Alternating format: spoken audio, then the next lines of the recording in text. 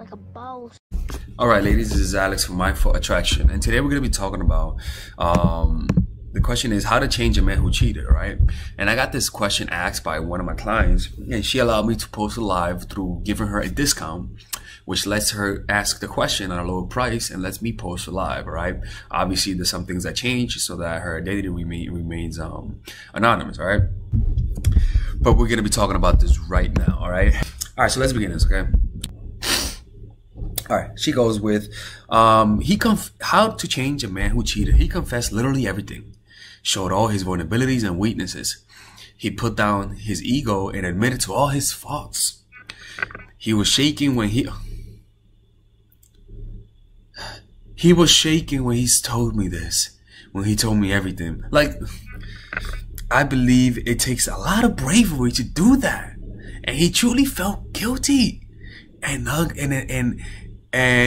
at that moment. Yet it doesn't mean he won't do it again. There you go. There you go, girl. My theory is that he craves for emotional experience that I can't provide because I am rational and emotionless. The reason why, one, I like him. Two, fixing relationship and looking. Okay, the reason why you messaged me is one, I like him. Two, fixing relationship and looking for new relationship that are on the same level of consumption level.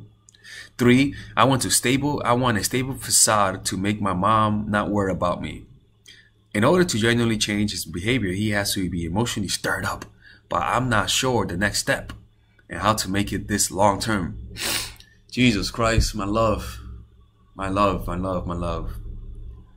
You're literally asking me how to struggle with a guy for the rest of your life. Please don't do this. Please don't do this. No. Ladies in the comment section, please be nice, all right? You all been there. Please be nice. But don't do this. Oh, come on, man. Come on, man. You can't be doing this. He cheated. He cheated.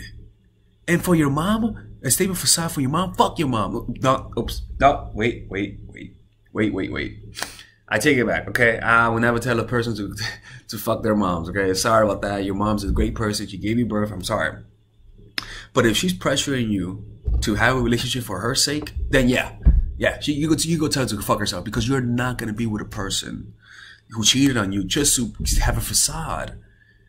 It's better to be made fun of or thought of as the girl who can't find a husband than to be with a husband who you're completely unhappy with and being cheated on. Come on, man. Where you from? I'm not going to say where you're from. Okay. She's from Korea. Okay. She's from South Korea. All right. Okay. I can see that. I'm sorry. I don't even mean to say that. I can see that. That's different. My God. I'm sorry. You tell your mom, look, mom, he cheated on me. I can't. You can't do this, man. You can't do this. You can't. I'm sorry. You can't. I can't give you advice for that, because if I give you advice for this, he's gonna repeat the behavior. Come on, girl. Come on. Come home. Nah, not even come home. Like the problem is the pressure from your family, and you say you like him. You gotta find yourself a new man, yo. Look, man. Go watch my video called Value Self-Respect Over a Relationship. Yeah, that's literally the video. Value self-respect over a relationship. Go watch that video. And that video will tell you everything you need to do to make sure this doesn't happen to you. Because you can't be doing this, girl.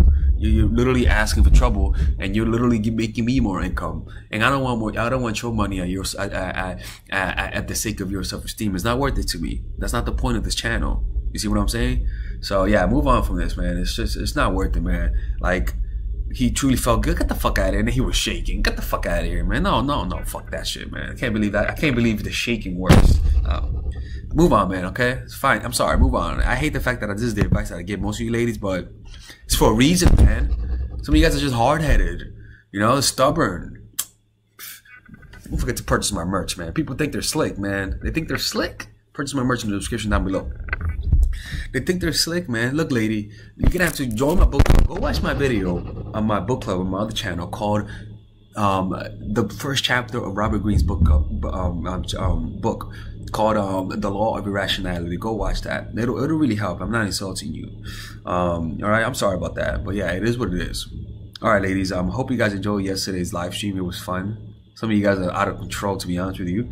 And don't forget to subscribe to, you know, follow me on Instagram if you guys want to ask me those questions. And also, you know, my book club, I also have a top 10 books on my description. So if you guys want to know the books that I recommend, it's in the description down below.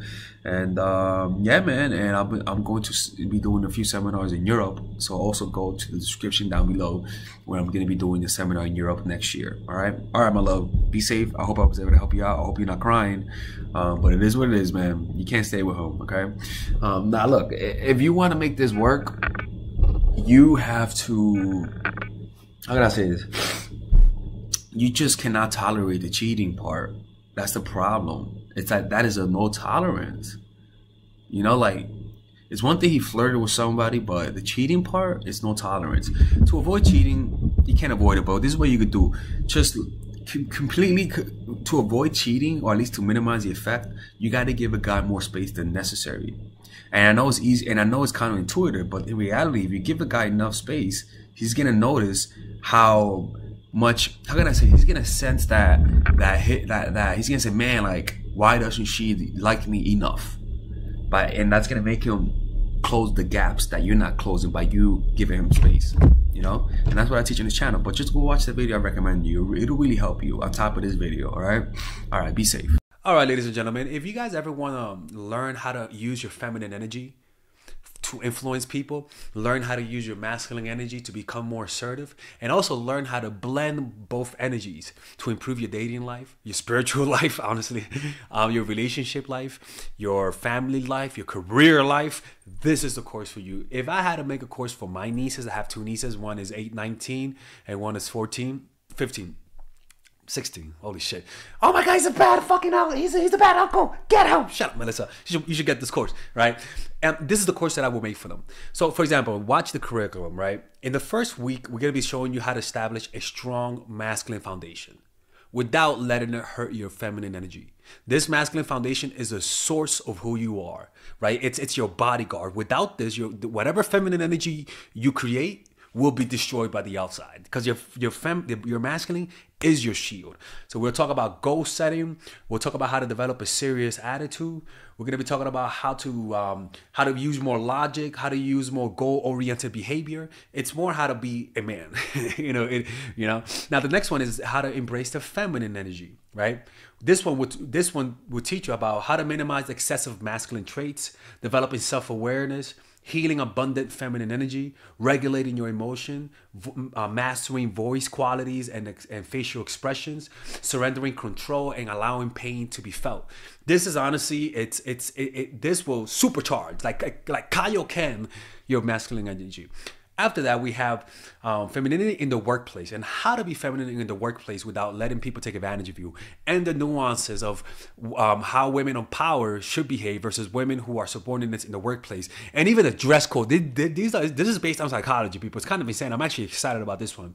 The next week, we talk about navigating the labyrinth of male and female friendship, and this a lot of women find confusing, so we talk about that. And how to identify envious friends, how to identify the good friends, how to keep male friends, and how to keep female friends. Week 5, we talk about how to release the burden of the past and stop and destroy mental projections. This is actually really powerful. And then week 6, we talk about how to increase your observational power so that you could read people better. And we have a bunch of bonuses. The course starts at $99, and you guys can pre-order the course today at $69 before it goes out. If you're watching this, most likely I'm in the meditation retreat, so most likely I will be praying for all of you guys.